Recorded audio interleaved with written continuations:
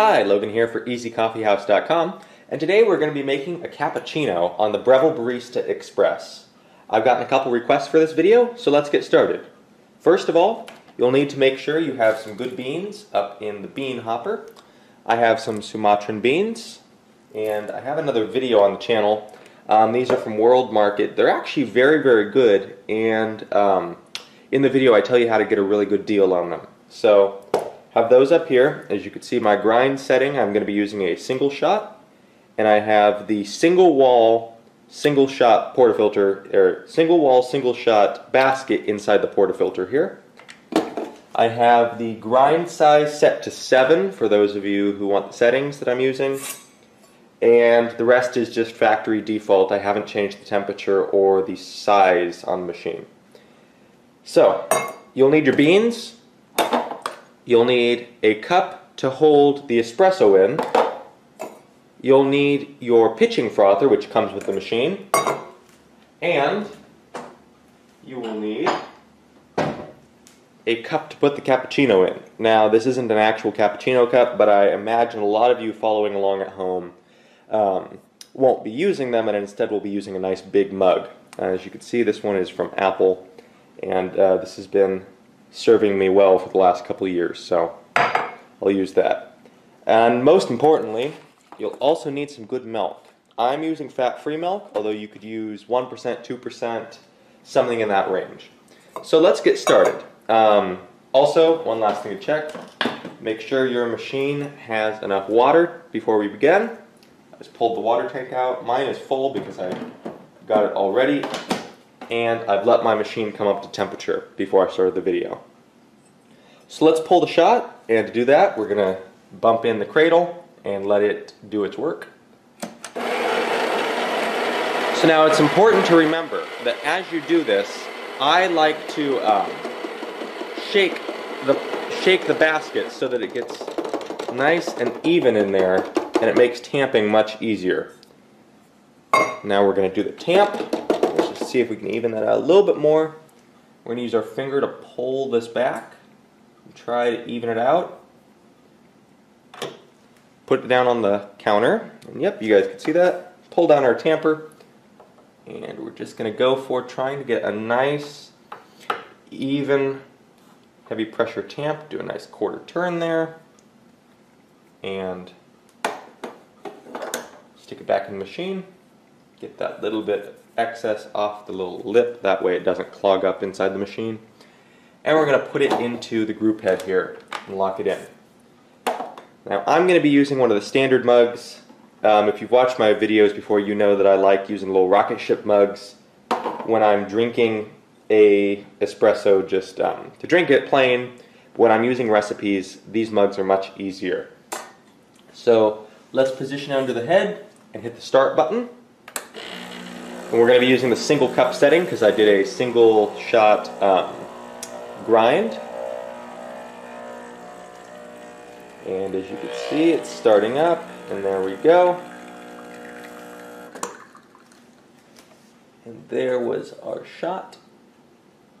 There we go, got the drips. And as you can see, so nice. Let's see if I can get that on camera. There is a crema in there. It's not super thick, but it is pretty decent. At least for what I've gotten with this machine. I'm still tweaking it and having fun. So let's see, we're going to unlock this head and go dump this out. So give me 1 second. As you can see, the puck is nice and dry because we left it in there for a couple seconds. I'm going to empty this and rinse it.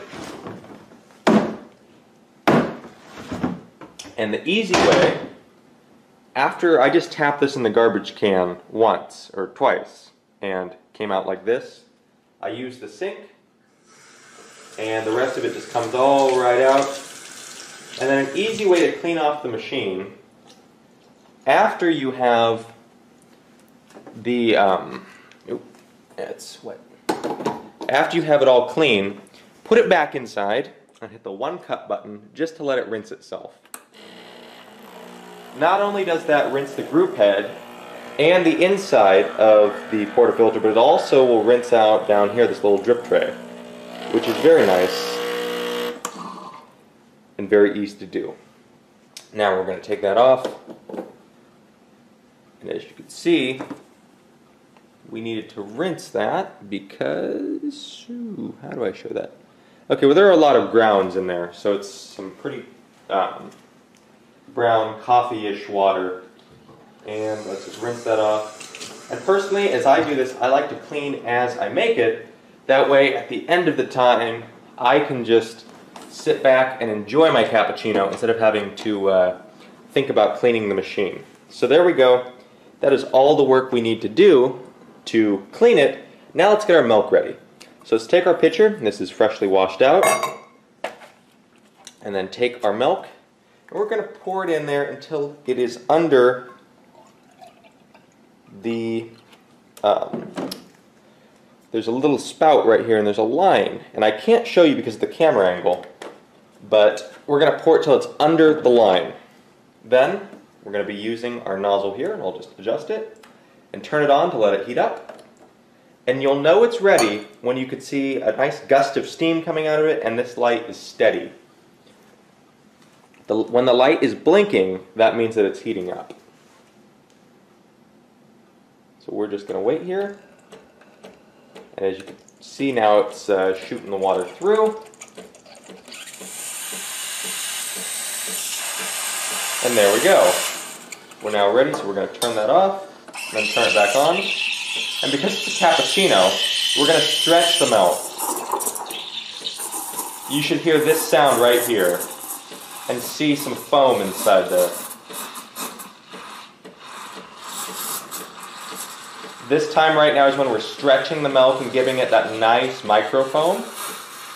There we go. Now that is a perfect sound. And once we get to the level of foam inside the pitcher, then we're going to change our motion and go to the heating phase.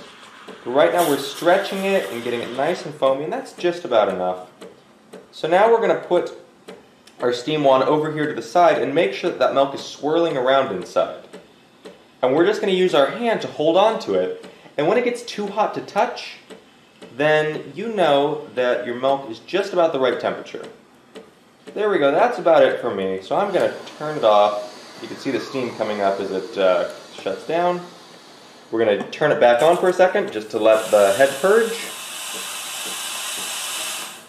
And I'll wipe that off after the end of the video. So now you can see we have foamy milk, but you see those big bubbles? We don't want those. So what we're going to do is we're going to tap our canister, our container,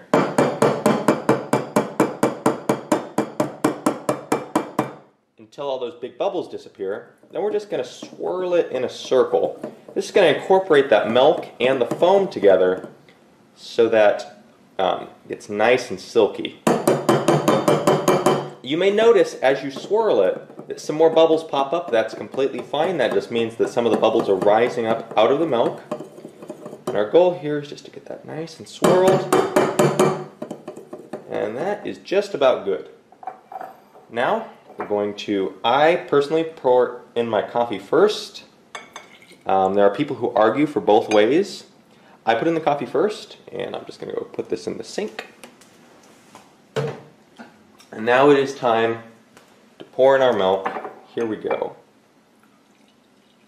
And let's get that nice, rich, thick foam in there. And here we go. A mug-sized, nice hot cappuccino. And if I can adjust the camera angle, let's see, it's a new tripod, so here we go. There you go. That is our cappuccino that we just created together. This has been Logan here for EasyCoffeehouse.com. Thank you very much for watching, and please check out my other videos. If you have any suggestions or requests for drinks, let me know down in the comments section or send me a message. I'd be happy to show you how to make them.